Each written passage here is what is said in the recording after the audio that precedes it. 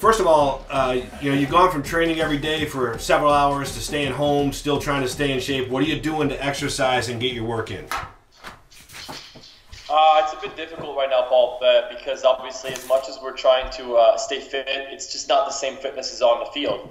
So I'm lucky because my wife last year purchased a Peloton treadmill, so I've been able to work out on that. I have a pull-up bar at home as well. So I'm doing all those things, and then at the same time our strength conditioning coach is sending out projects for us and things that we're supposed to do.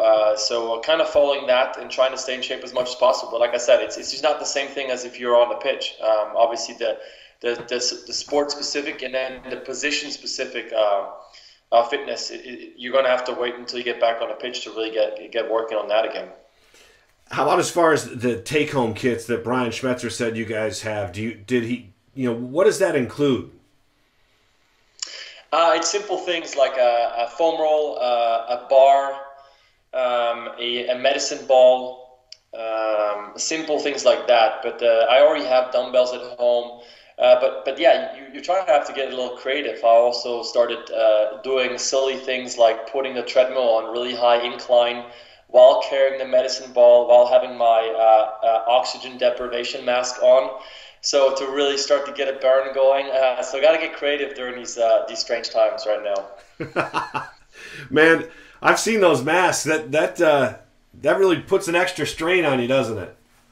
Yeah, it does. And the brutal thing is on the Peloton, the treadmill, when you look at the scoreboard, it's obviously not taken into consideration that I'm wearing an oxygen deprivation mask and everybody else is flying ahead, and I'm trying to keep up with them.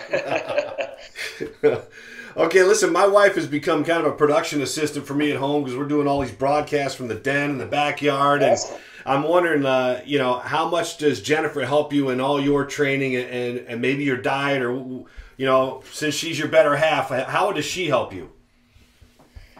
We kind of got this weird schedule thing going on now where I get the dogs in the morning with the dog walks, and she kind of has her own time then. And then later on in the day, I've started streaming a lot of video games, trying to really ramp that up and stay connected with the community.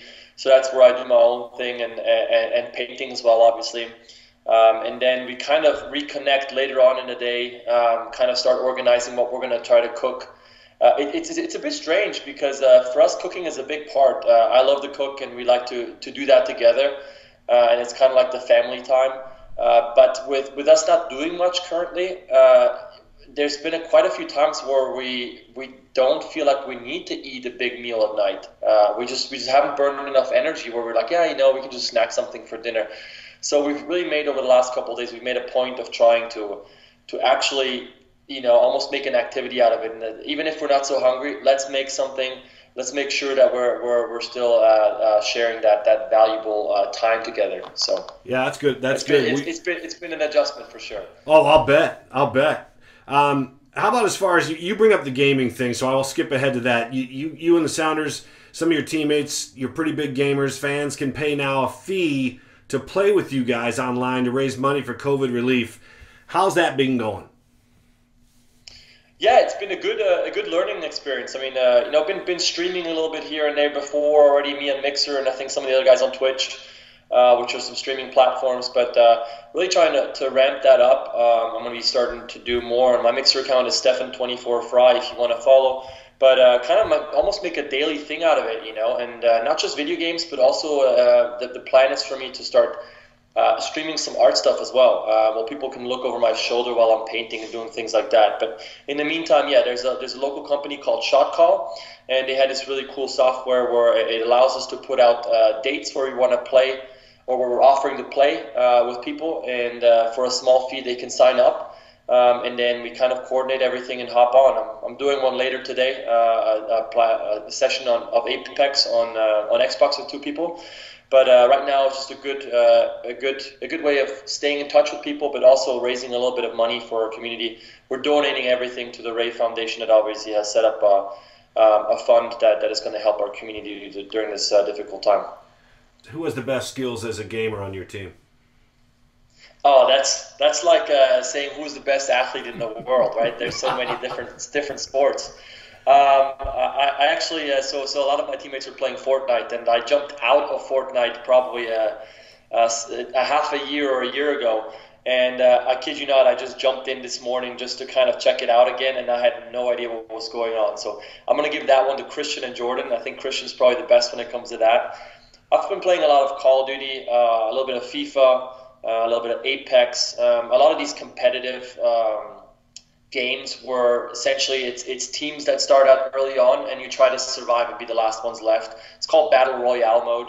It's the hype right now. So we're playing a lot of that, but trying to dabble into FIFA because I know there's a big following there too.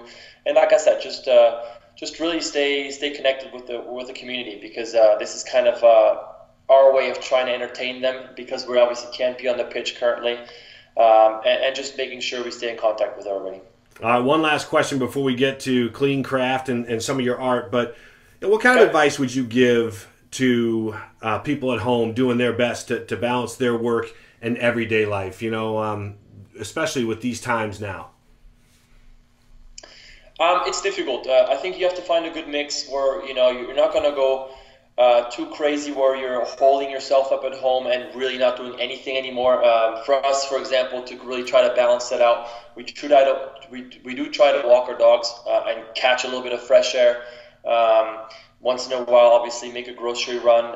And then when you do that, just be smart about it too. I think in my neighborhood with Trader Joe's, they do a really good job of trying to help you with the guidelines of staying away from people, social distancing, even when you're in line waiting to pay for your groceries. But just be smart about it. Be aware of what's going on yourself, right? Because you can't just always do what you're told. You got to be a little bit proactive yourself. So wash your hands. Doorknobs and things like that of high use. Wipe that down as much as you can, and be smart, because obviously it's a strange time. But I think we all do have to play our part to make sure we help everybody get through this difficult time. Okay, now the fun stuff. Tell me about this Cleen Craft, and tell us about the product and why you signed on to promote it. Yeah, so Cleen Craft, I'm sipping on one right now. We have 3 flavors: cola, lime, and ginger. Cleen Craft is a hemp-infused beverage. I think I'm the first active athlete to endorse or to partner with such a company. For me, it was brought to my attention, and I kind of looked into it. But I've always been in search of natural things that can help me out. And for me, where Cleen Craft and CBD products come into play, it's a non-psychoactive. There's no THC in it. So I'm looking more for something that just helps me balance myself out. And I think the moment where that really comes into play for me is, athletes in general. They spend so much time to try to get hyped up for games, taking caffeine and other things, high sugar drinks, to try to really get amped up for games. And obviously once that adrenaline kicks in with the crowd around you, you should be good to go. But nobody ever talks about the other side of it. When you're done playing at 10 p.m., you get home around 11:30, 12 p.m. Or a.m., sorry, around midnight. It's very difficult to come down from that high. And obviously when you have sometimes 2 games in a week, it's important for you to get back into a state of healing for your body as quickly as possible. But I'm not going to lie, sometimes I find myself tossing and turning until 4 or 5 in the morning because that adrenaline is just still kicking and still going. So what something like this does, a hemp-infused beverage with CBD, it really just kind of levels me out and allows me to come down from that high a bit quicker. And so I can go to sleep, quality sleep, and allow my body to heal itself. I've always been a firm believer in trying to go as natural as possible. We all know the stories, athletes, painkillers and other things, or other pharmaceuticals are readily available. But I'm trying to explore as many natural things as possible to do it the most natural way. And this has been something that's worked for me. When I was partnering up with Cleen Craft, we had worked on taking pictures and kind of started to figure out how we were going to announce this partnership. And then obviously this whole COVID-19 came out, and it made it a little bit more difficult. Like, how do we come out with our partnership? But then we sensed that maybe, hey, this is an opportunity for us to say, this is a local company teaming up with a local sports or athlete, if you will, and we want to help out this community. So what we decided was to come out and tell them about this amazing partnership, and at the same time, every 4-pack that is sold on the website cleancraft.com, that's clean with 2 E's, cleancraft.com, every 4-pack, $2 will go towards the art community. We decided to use the art community because it's the connection to me, obviously an aspiring artist, and also knowing that it's a difficult time also for artists in this community with musicians, DJs, public speakers. They're part of the entertainment industry the same way as I am. And obviously for sports, everything has been shut down. So for them, it's the same thing. It's very difficult there's no more gigs right now. There's no concerts happening. So these people need a little bit of help as well. And that's what we're trying to do. Is it somewhat of a recovery drink? It seems like it's more of a recovery drink, and that's where the benefits are. Yeah, I mean, I think it depends. For some people, it's also it can serve as an alternative to alcohol. Period. I think talking to my brother who lives in Zurich too, he's found this, or he's seen this more and more, that I think the younger crowd, at least when I was young, when you were going out, you were having a beer. You were going out, you're having an alcoholic beverage. It was no question of kind of deal, going to a bar. But it's getting more and more where a younger crowd is getting into that alternate. They're looking for an alternative, a maybe alcohol-free alternative that still allows them to have a good time, feel like they're they're partying, or they're out there having, like I said, having a good time. And I think maybe something like this, a CBD-infused beverage, is a good alternative. It still kind of does play with your receptors like alcohol does, but in a less harmful way. Again, for me, it's more the balancing out, the rebalancing out thing of it that works. But some people also like to mix these with alcohol, just to kind of try to not have so much alcohol in their beverage. And they make for good mixers. They make for good alternatives, period. And for me, it's more of a recovery thing that I like about it, yeah. Okay, one more question about the drink. You just brought it up. It says add a spirit of your choice to amplify its effect. So, what would the spirit of your choice be? If you, what would you recommend? Well, like I said, there's 3 flavors. There's cola, there's ginger, and there's lime. I'm a huge, when it comes to alcohol, my go-to is probably whiskey. I'm a big bourbon and Scotch fan. So going to a bar, I usually go with the Kentucky Mule. So the ginger Cleen Craft goes quite well with that. You can mix up a nice little Kentucky Mule with that one. That's awesome.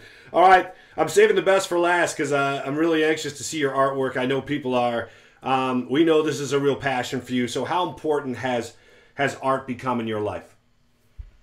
Yeah, I've been working on it, trying to kind of utilize that time as much as possible. Sometimes it's difficult when the season's going on, because as much as art is something that balances me out and helps me with the pressures of being a professional athlete, it also may take its toll as well. So I have to be aware of that when it's a Friday and a Saturday game or a Sunday game. I don't want to put too much energy out there and get too crazy. So right now I'm kind of utilizing the fact that I don't have to worry about any games on the weekends and rolling full steam ahead on my art stuff. So as you can see, it's a little blurry, I think, but right behind me there's a really big piece that I've been working on for Washington Federal, which is the official bank of the Sounders.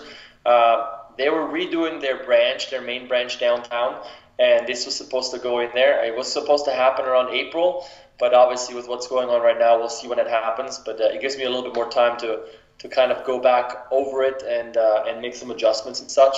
And then what else have I been working on? Should I give you guys a little sneak peek? Yeah. There's something that we haven't announced yet at all, so I'll show you where I'm at right now. Okay, yeah.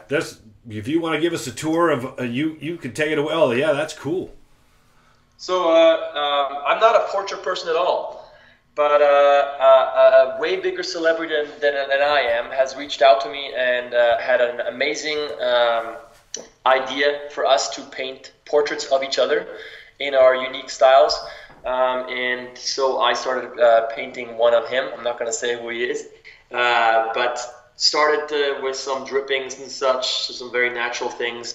Just added the stencil outline on top of it. I have my own geometric style on top of it, which I'm going to start incorporating now with some black lines that's going out into that, so it's not so disconnected.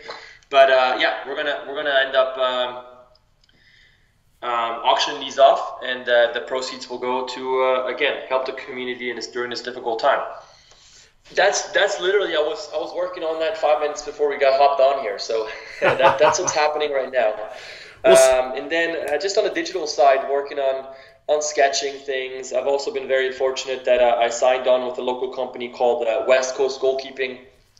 I'm sponsored by them now this year, and they're allowing me to design my own goalkeeper gloves, not just aesthetically, but also functionally. So I've been kind of working a lot on that. We've already made one prototype, so it's very, very cool to see how ideas actually feel, because it's one thing to design a really nice glove, but then when you get it and then you realize, oh, this membrane is way too thick, that's way too stiff, this is not functional. It's a very challenging but very rewarding process. So I've been kind of working with West Coast Goalkeeping to work on my own pro model, and again, like I said, trying to utilize this extra time that I have at home to be as productive as possible. And you're getting a lot of stuff done. Show me the gloves again, so we can get a better look at those. Is that the one you're designing? So these are my pro models that I'm wearing currently. This is the I have two of them that I've been actually wearing in games even. The Exo Marleys are these. This is a style called Exo Marley, and these are the Pacifica Spiders. The reason why I have these out right now is not just because I'm wearing them, but I like certain parts of both of them. So in my pro model, I'm trying to kind of take some things from one glove and others from the other one, and mesh them together and truly make it my own. So, but yeah, sometimes it's very difficult. You put something on, whether it is a glove or whatever, and you're like, oh, I like that. But if you really have to dig into the fine details, it's hard to figure out why you really like something or why you don't like it. So now this is really something, a deep dive into the utmost detail of what makes a glove a good glove or a bad glove. Oh, so what does a glove like that cost?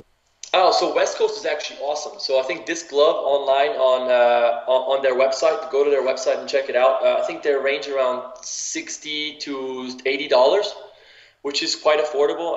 I mean, even when I was still in high school and college, I think gloves were already kind of pushing $120, $130 a pair, which is quite expensive. I remember when I still had to buy my own gloves, sometimes with my parents, they'd be like, well, you get 2 pairs a year and that's it. You better figure it out. So you had to treat those and wash them and take care of them for as long as you could.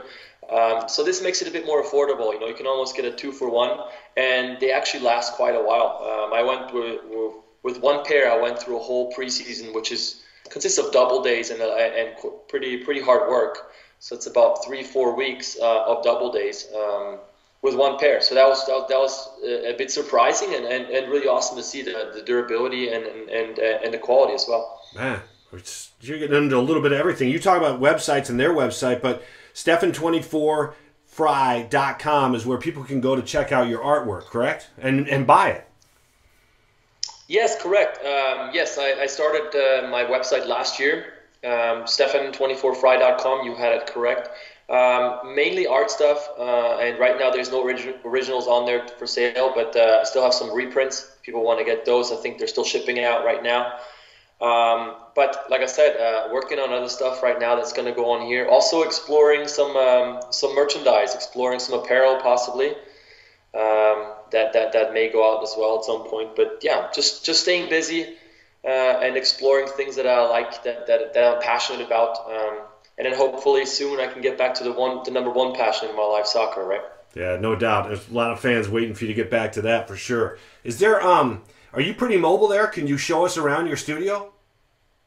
Yeah. It's not a big one, but I can pop this thing off here and I can kind of show you around a little bit.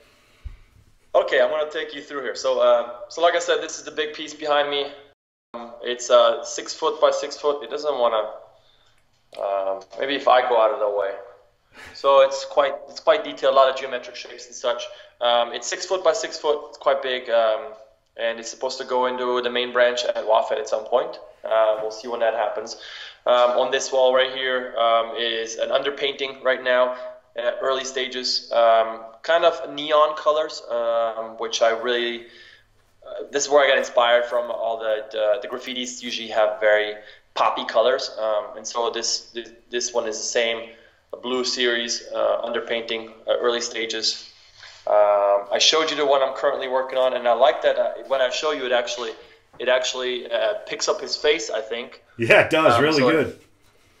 So it gets crisp because it recognizes that's a face. So that means I did something right?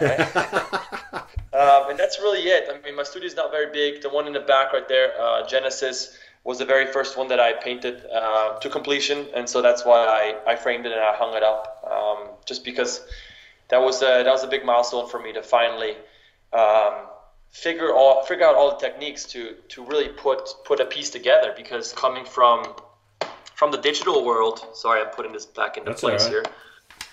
There you go. Coming from the digital world, painting on Illustrator and Photoshop.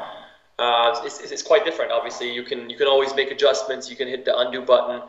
You can opacity. You can opacity and transparency. You can always adjust that. And in my style, where there's a lot of layering going on, you need to get those things right in terms of the viscosity of the paints right away before you even apply them. So that took quite a while to figure all that out before I was able to finally finish one and varnish it and call it a complete project. How long does it take you? Let's just say I don't even know if it's a fair question. On average, what would it take you when you first start a project to the finish? Good question. I mean, it really varies. I have to say, with the one that's behind me, that just the sheer size of that was something else. Because before it's been more like a 60 by 30 I've been working on, and now this was a big square, 60 by 60, or 72 by 72, pardon me. That's just a big size. You literally have to, when it was on the table, I have to run around it before things would dry out to make sure that I could keep mixing the paints and such. So after 2 hours of doing that, your body's telling you, you know what, I've had a workout, I'm good for the day. So I don't know, that one was it's been a good experience, but I would reckon I'm closing in on probably 80 hours, 80 to 100 hours, somewhere like that. But because of that, I've now learned a lot of things to really get a bit more efficient with other stuff. So a regular 30 by 60 piece is probably around 50 hours of layering, of taking pictures, of then sketching on Illustrator. I usually import the underpaintings into Illustrator and sketch on top of them. And then I sort of follow that sketch as I'm doing the digital stuff on top of it, the geometric stuff. Where do you draw your inspiration from, Stefan? Like, is it just something? Could it be something as simple as a walk? Could it be something as simple as a song? Like, what is it? Totally. I think art is everywhere, right? Inspiration is everywhere. Sometimes it's simply a color combination that may inspire you. It can be a contrast, or it can be a silhouette. I find a lot of things in architecture. I would have loved to study architecture actually in college. I've always been fascinated by precision, by sharp edges, and maybe that's also the goalkeeper in me. I think, as a goalkeeper, there's not much room for error. Things have to be very precise. Well thought out, and so maybe my style kind of is my personality as a goalkeeper coming through on the canvas. But yeah, you can find inspiration anywhere. It can be a song that just makes you feel a certain way. It can be a memory. I get inspired by the craziest things. Yeah. Man, well, it's clearly working, man. I was in there selling. Yeah, no, I've been very fortunate. I think I've sold now 4 or 5 originals. The longest one that was online was for about an hour. I almost have the other issue. I have the issue that I don't have enough art pieces right now. People keep complaining that I don't have any originals for sale. So I'm sorry. I'm working on it right now. I'm trying to get them out as quickly as I can. But I guess it's a good problem to have. I think as an artist, it's Again, I just sense a similarity to a goalkeeper there. And I think a famous artist once said, artists are perfectionists and they're striving for that perfection, but they know they will never ever achieve it. So, because what is perfection? In the art world, it's all objective or subjective anyways, right? So I think it's really nice to see myself evolve as an artist. I work on things, and then I kind of maybe get inspired by a different artist or by something outside or wherever I may find inspiration, and it kind of pushes you down a different route that you had expected. And I kind of love that. That's super cool, the way you can evolve as an artist and incorporate new things. So that will never ever cease, right? That's an ever evolving journey as an artist, and I hope that I keep on growing, and I hope that people keep on liking it. That I can keep doing it, right? Because at some point, sports will be done for me. I hope that's not for a long time.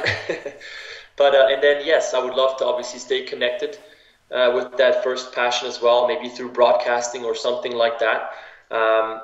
But there's a second career to be found, maybe a second passion to be followed, and right now I'm trying to set myself up for art to be that.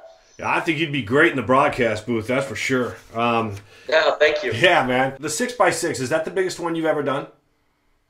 Yes, it is. I kind of worked on a mural in my office for a little while that would have probably been twice the width of that. So 6 high and probably 12-ish to 15-ish wide even.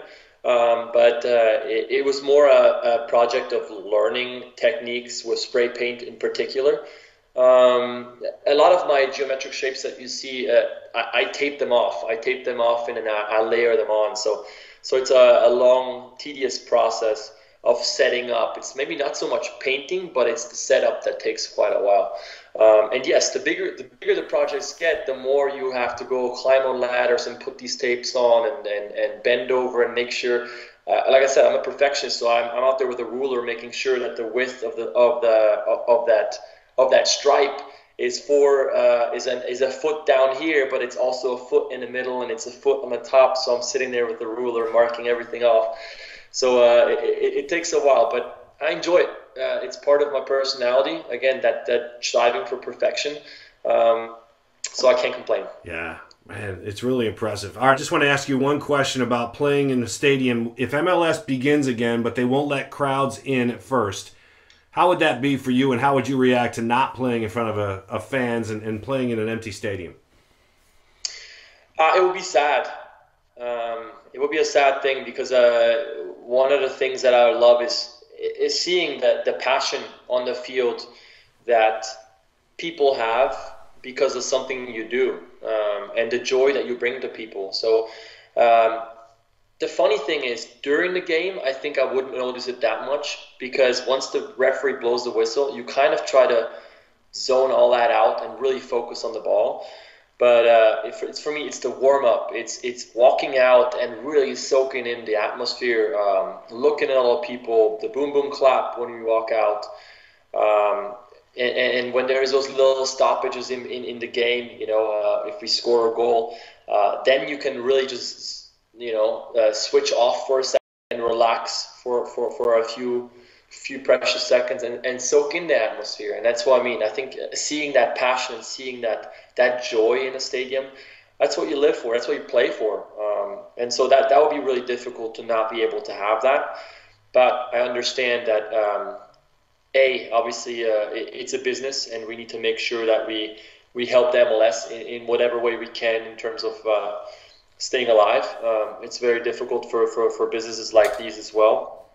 But it has to be done in a safe way, right? It has to be safe for the players, it has to be safe for the coaches, for all the people that are working in stadiums, and then most importantly for all the fans that come to enjoy these events. Because how can you enjoy an event like this if you don't feel safe? It's kind of counterproductive. So let's make sure it's safe. Let's make sure it makes sense for everybody, and then we'll get back into stadiums. Even if you have to play till like New Year's Eve? It's going to be difficult to do that New Year's Eve up in Toronto or up in Montreal. But I think we're all pulling together. We're all pulling together here in Seattle. But for us in the MLS, we're all pulling together there as well because we're all invested. We want to make sure we help the league survive this in the best way possible, but that we can get this entertainment back to the people, and because we know that especially here we've been supported so well, and we are a huge part of the community. So we want to be able to give back to the community and provide that entertainment again, obviously once it's safe. Yeah. Thanks a lot, Stefan. Thank you, Paul. Well, much appreciated. Okay, man. Take care of yourself. All right. Stay safe. Take care.